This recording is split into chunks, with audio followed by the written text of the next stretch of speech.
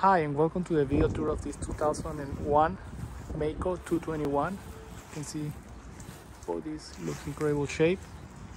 The boat does come with a trailer and the Reeland engine. Now let's step inside and see how it looks inside.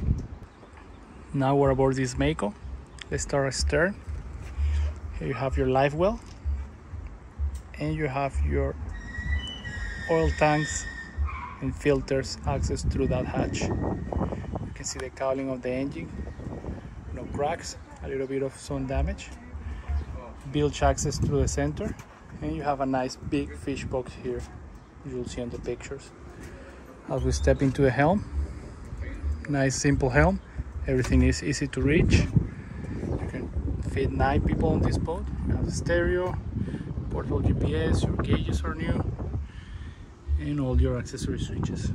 Your batteries are inside. You can access them through this hatch or the side hatch here on the center console, and on the other side you get your tackle storage, which you'll see more details on the picture.